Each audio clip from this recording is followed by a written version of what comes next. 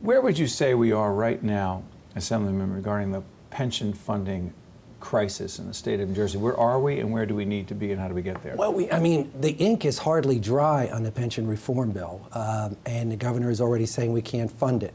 I'm sure you're aware of the fact, but before the legislation was actually finalized, everybody was sitting at the table, you know, all the public entities.